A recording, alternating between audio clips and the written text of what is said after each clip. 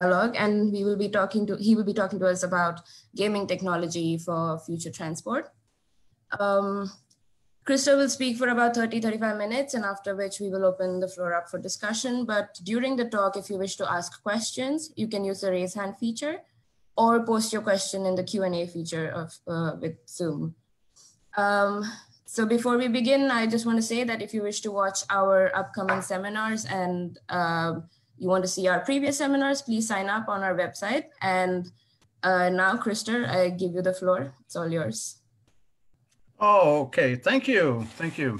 So I'm very happy to do this presentation here. And I will go through with you what we work with at 4Dialog and the reasons behind it. So hang on a second. I'll click continue there. And I assume I need to share my screen now. Just a second, see if I can find that. There it is. Let's see here. Why doesn't it start? Share screen. There it is. Okay. I just want to make sure everyone sees what I've done here. So can you see my screen? Yes, looking good. Okay, thank you.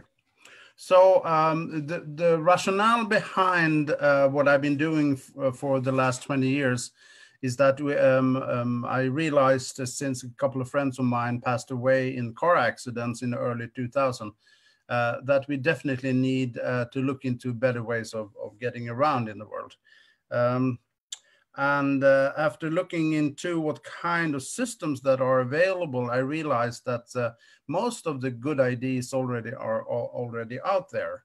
And so I started with forming a think tank in 2001. It's called INIST.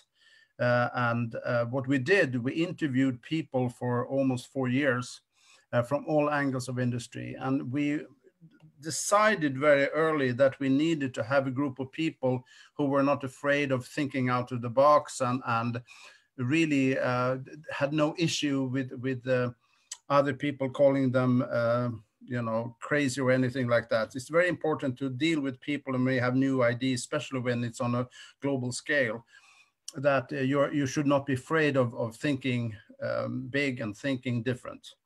So the first, between 2001 and 2005, we had a group of people with the quality manager from IKEA, the vice president of a large Swedish insurance company, KPA, the secretary of the Green Party, and the general manager of the Swedish defense industry, and a few other people, Emil Lindström, researcher from Göteborg Chalmers, who was at that stage in the Volvo Research Foundation. Anyway, so we discussed different kind of ideas, and we came to a very simple conclusion. Yes, the concept of having a better transportation system is very good, and it is something we really need to do. Now, one of the questions we ask ourselves, and this is really important, because there's a huge difference between incremental change and paradigm change.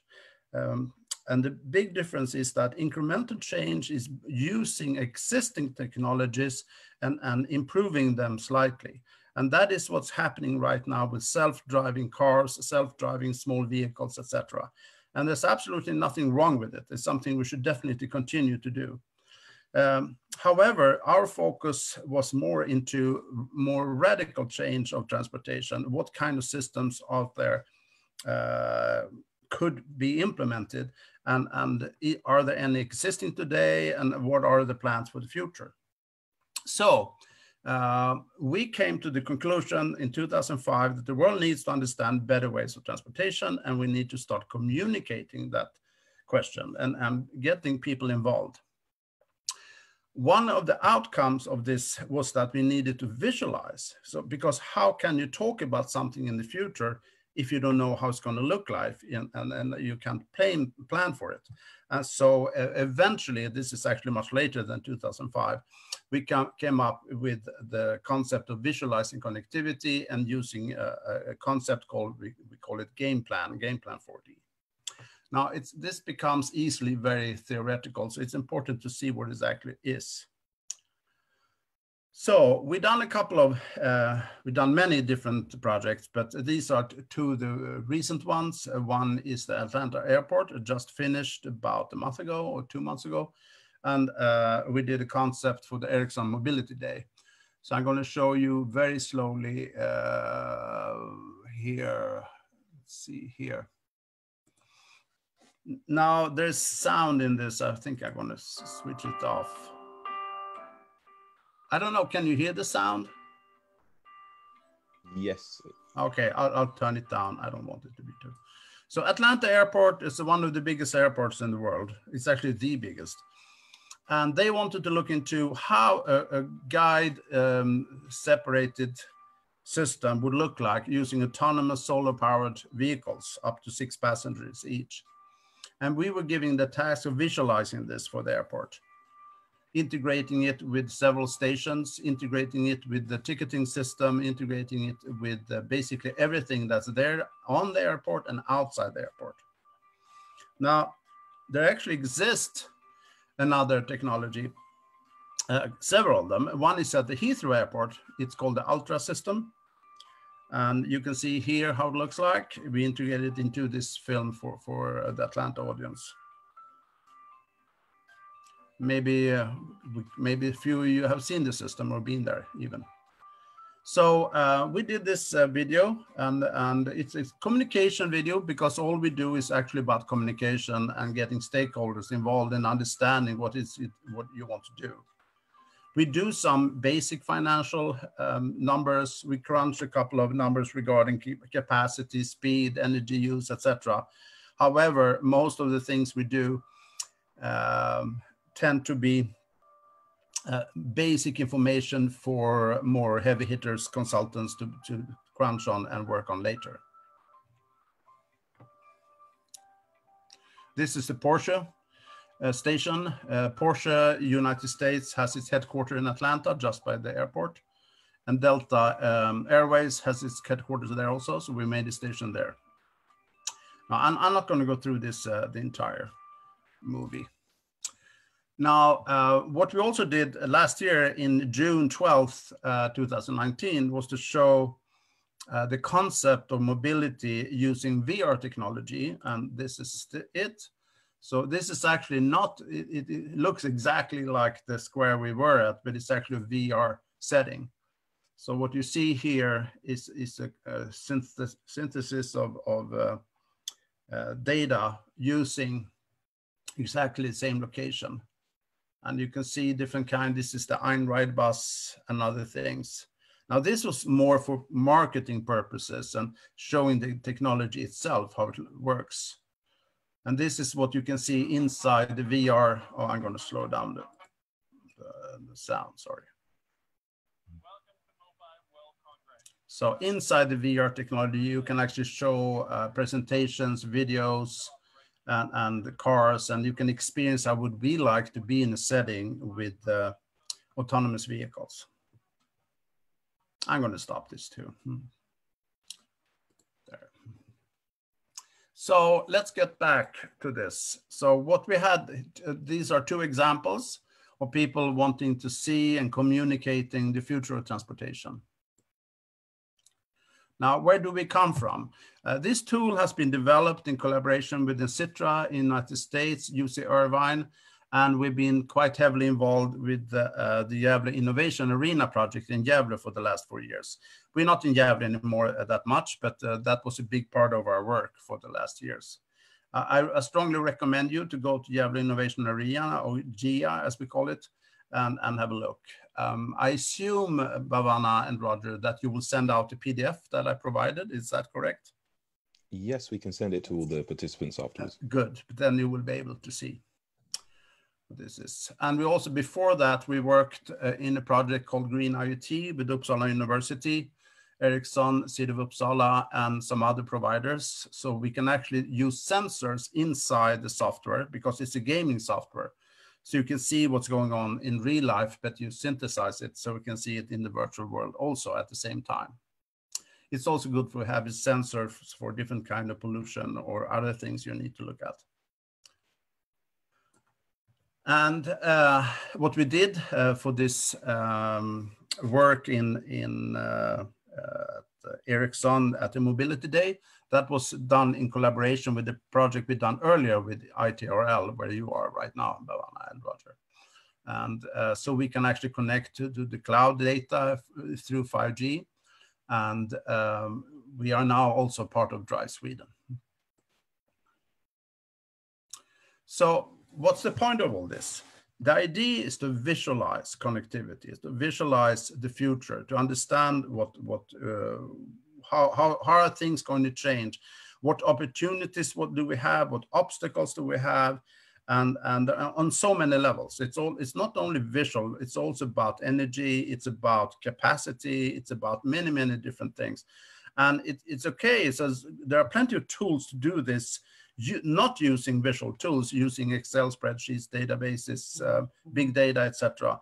But in order to understand and have many different stakeholders, regardless where you come from, maybe you're a business owner in an area you want to put in a system, you're a researcher, you are a city official. There's so many different angles to this. It's important that everybody can see the same thing and join in one room or on Zoom like this and see what is the future, how should it look like, what kind of changes do we need to do, and what impact does it have.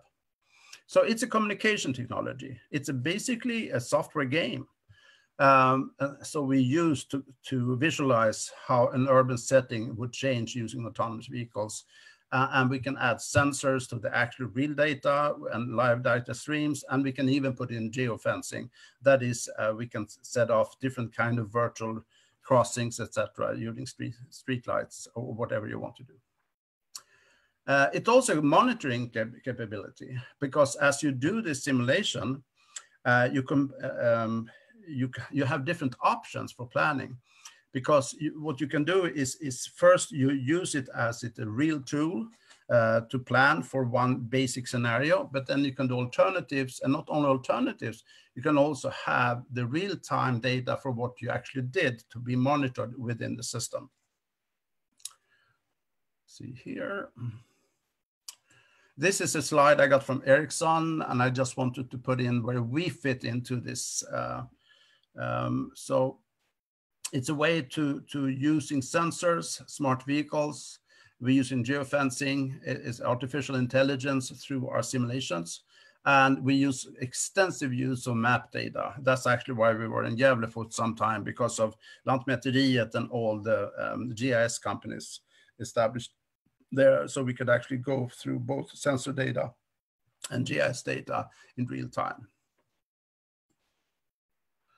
So you might ask yourself why this is important. Well, I think this is something that's been an important topic for me for the last 20 years. So we really need to have a substantially better way of moving around. Autonomous vehicles on separated guideways are really cool things because they're capable of creating a much better system. They're safer, faster, cheaper, and definitely way more sustainable. And our idea is to have a software for that, and we call it Game Plan or Game Plan 4D. Now, how do we reach out? Because it's such a huge task to get people involved in this, and it's very difficult to change the way people work today, especially those who are established in this industry. So we reach out to students and we reach out to people who are able to think differently. And one of the main things we're doing is, let's see here, if I can find that. One of the main things we do is a student project we call the Urban International Design Contest. And we have now over 30 teams that has been involved for the last years doing, they go to their city, and we help them with that. They find a sponsor. And what they do is put together a proposal for their city or their urban area. And it's been quite successful. We had teams, Swedish teams, of course, KTH was one of them a couple of years ago. Gävle, of course, but also in United States with Princeton University. We worked with Washington, D.C., with Perth, Australia. What else? Kampala, Uganda, and many other places.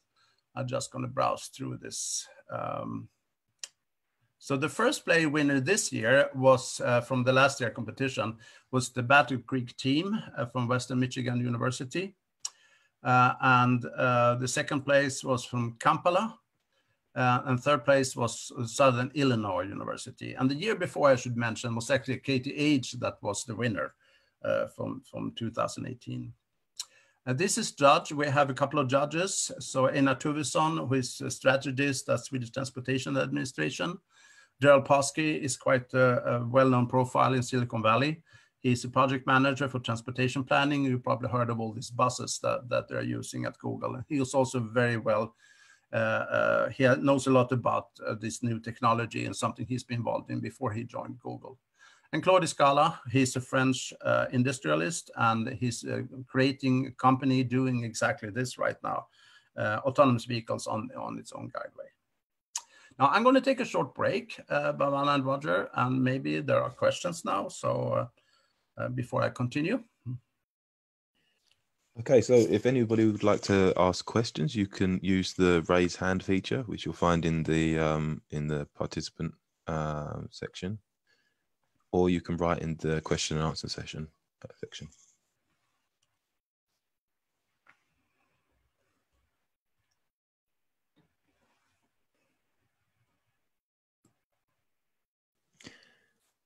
Okay, Krista, we don't have any questions at the moment, but okay. Oh, sorry, no, we do. Just got one coming. Okay. Have the ideas of platforms from the contest actually been adopted by a city in some way? Kind of, yeah. I wouldn't say that they've been taken exactly as the students proposed it, but that's never going to happen, I think, because the city planners and all the other people involved in the process definitely going to have a word. But I do know for Sundbyberg, who was the first place in 2017, that was presented at City Hall for all the executives at the city, and they are working on a proposal. I also know that the team that won this year in Battle Creek, they are actually planning to do that system.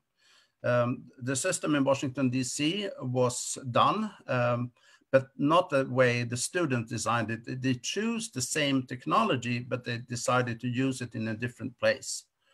Let's see what else. Yeah, Jacksonville, who came second 2 years ago, they used the student proposal for planning for the next phase. And actually the students who worked with it, they got employed by the city doing exactly this. So they used the experience from the study and from the UIDC project to participate and actually be employed in the project. So yeah, kind of. Okay, great, thank you. We have another question here from Kyoso, which is the demand for the transport concepts / designs also modeled or simulated? No, that is a very good question. And that is something we're working on right now. We just started a new concept. It's not finalized yet. Just as we have Drive Sweden, we have a new concept we call Ride Silicon Valley. What it is, it's a setup a little similar to Drive Sweden, but only for Silicon Valley or companies related there. You can be a company anywhere in the world, but you need to have some kind of presence in Silicon Valley. And the first team that just joined is from the University of San Jose State University. And they put into their proposal with the city to do exactly that, to do some kind of modeling or demand modeling inside the project. It's a one-year project. It will be finished in May 2021, and I really look forward to see what they're going to do. They're going to use our software and our technology as just one part of many parts of this visualization and demand modeling. Great, thank you. One more additional question from Gyosa there is, do you plan to provide interfaces for demand? Excuse me, I didn't understand the question. Do you have plans to provide interfaces in the software for demand? No, not right now, because I think demand modeling is quite difficult to visualize. What we can visualize is the results from those. So if you have results from demand modeling, what we can do is actually put in those demands and visualize crowds of people going into stations and see if we can handle them.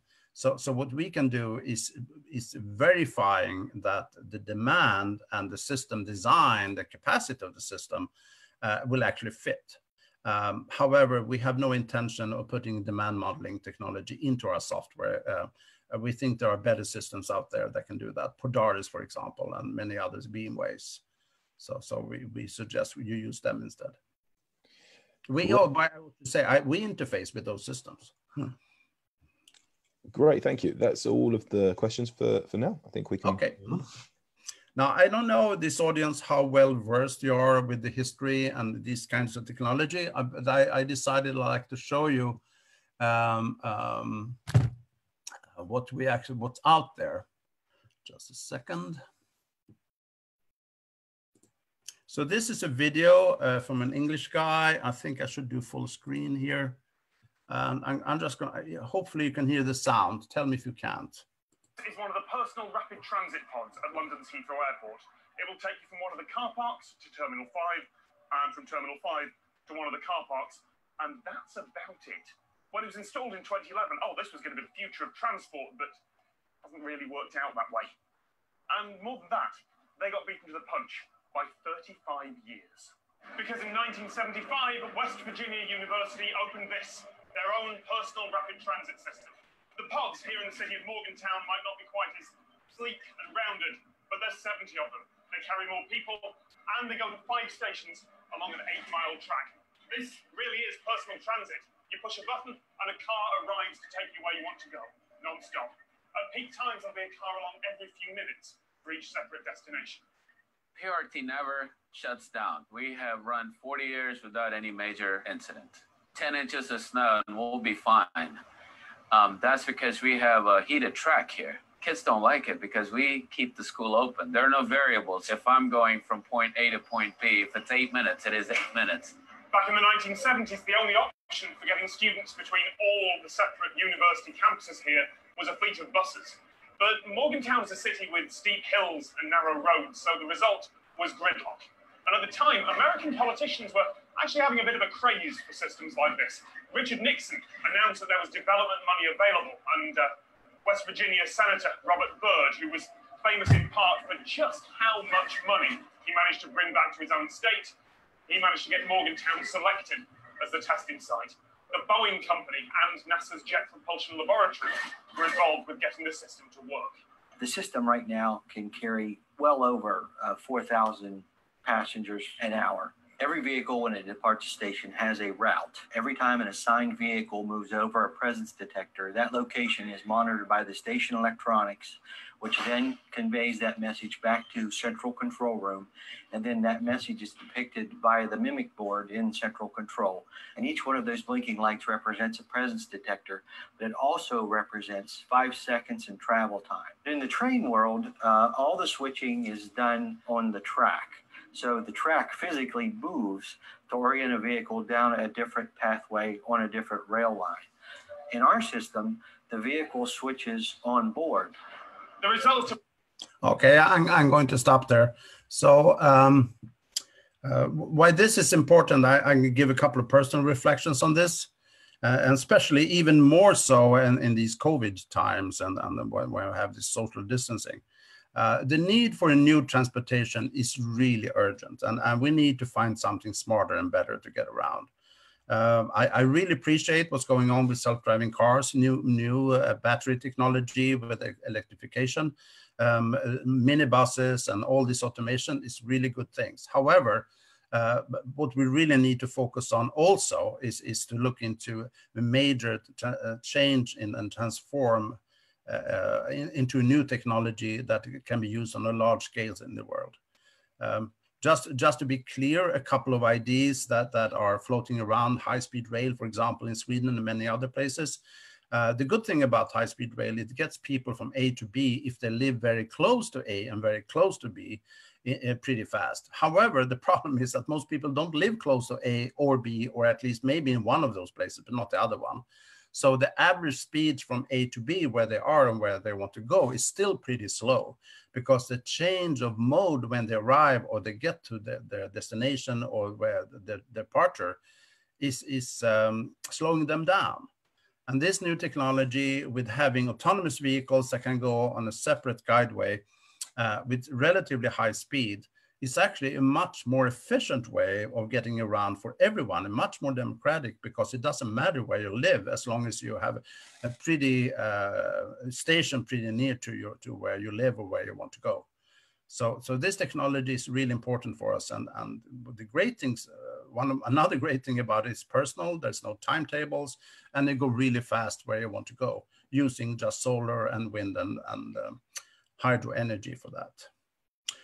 So this tool we're developing is for how can we do this world. We give it to students, we work together with universities, we work with cities all over the world, and see how we can exploit this idea of doing something radical change in transportation using virtual technology for young people, especially, who will be, because that's the people who are going to need it for the future. That's kind of my end comment, and I give back to you, Bhavana and Roger, to continue. Okay, so what we usually do now is open up the floor for more questions and discussions. So once again, if people would like to raise their hands in the participant section or write questions in the question and answer section, then I can read those out to you, or I can allow people to talk if they would like to discuss any points with you in finer detail. Okay. So yes, so please feel free, everybody in the audience, to raise your hand if you have a question you'd like to ask.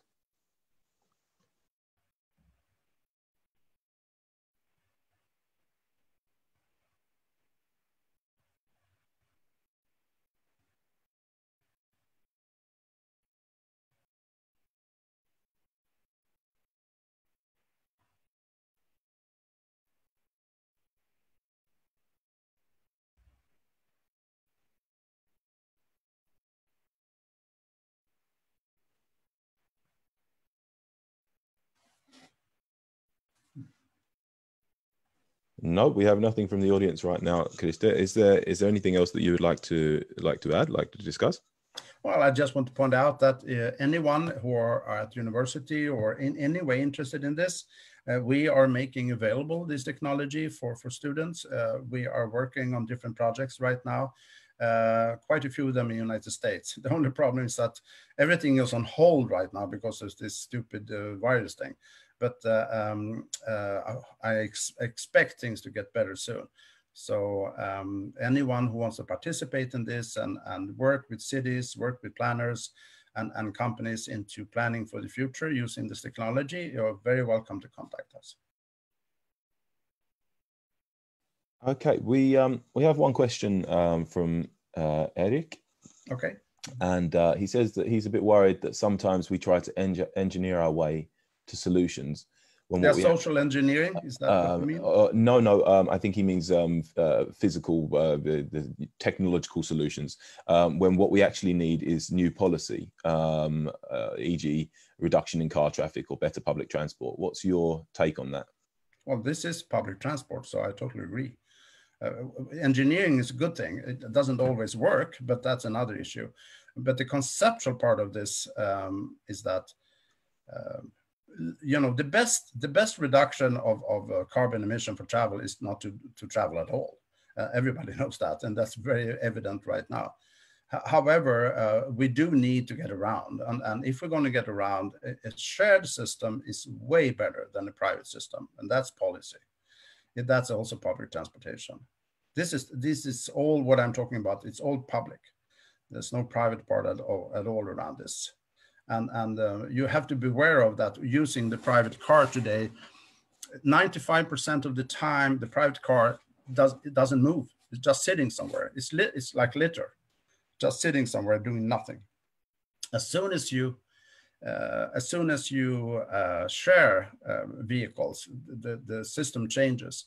And right now we have production of, I think it's about 150 to 200 million cars a year or something like that.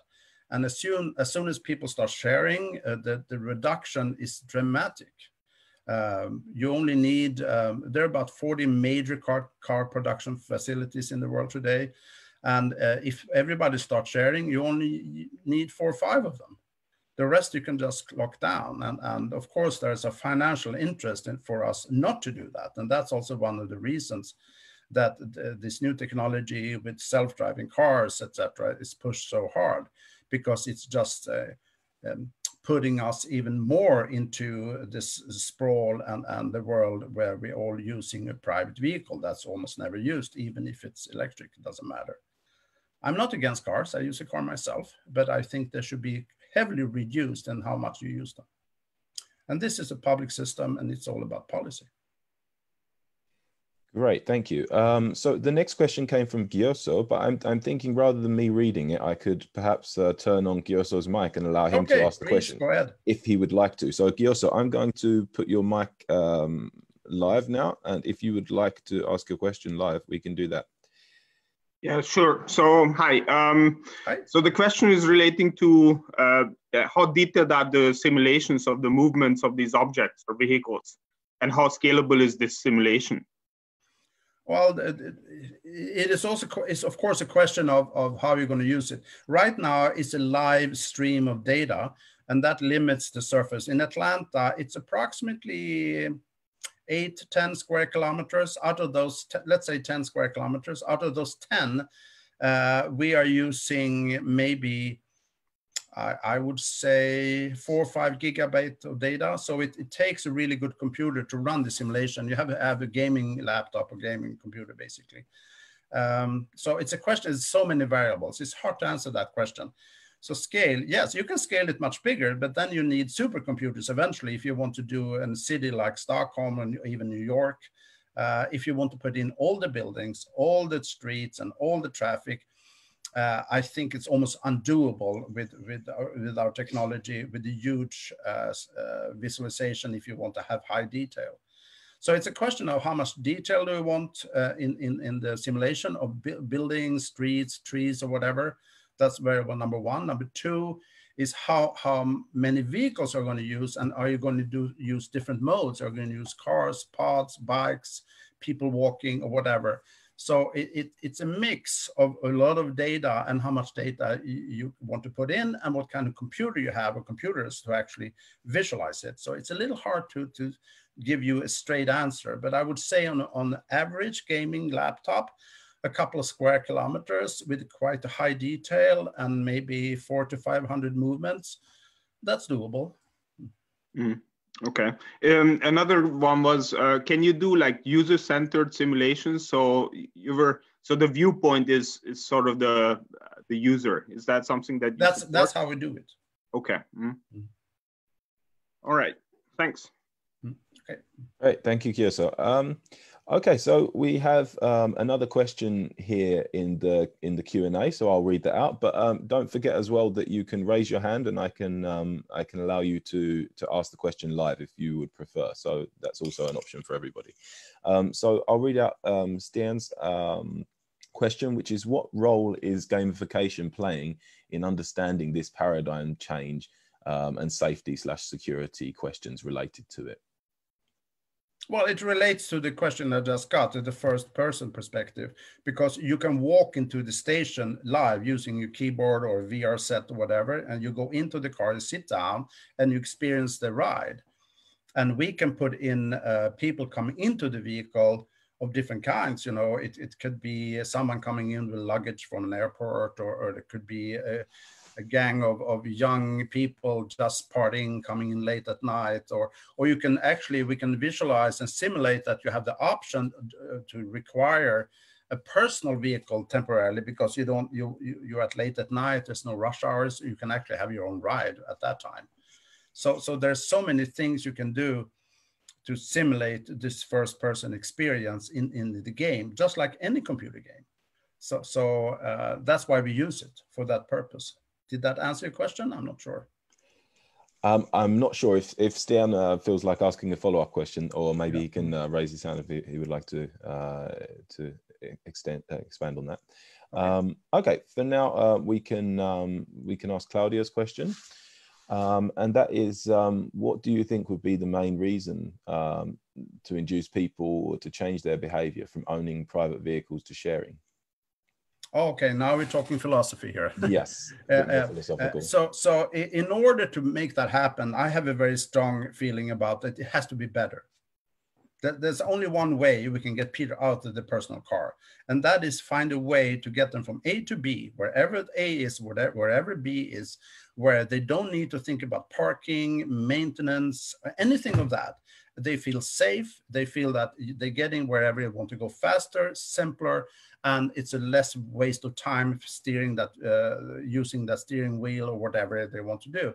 So, and not having that huge capital investment. So if they can go wherever you want to go for $5 within a reasonable area, let's say the Stockholm County area, something like that. If they can do that for $5 and it beats everything else, including the car, then we have a chance. If not, it's not going to work.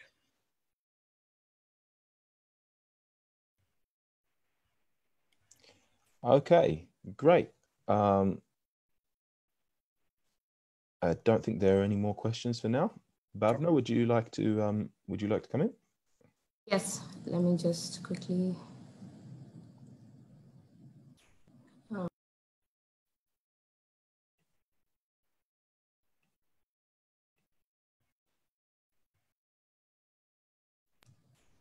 Yes, I just wanted to say thank you so much, Krista, for joining us today. It was really interesting, and I'm guessing that based on the questions, the discussion was, really good, and something sparked in all of us, I guess. So that's really interesting. Before leaving, for all of you, I just want to say that for our previous seminars and the upcoming seminars, please log into our website and join us and register yourself so we can see you on the next one. So yeah, thank you so much to all of you for joining us today. Thank you. Thanks, Krista. Yeah. Thank you.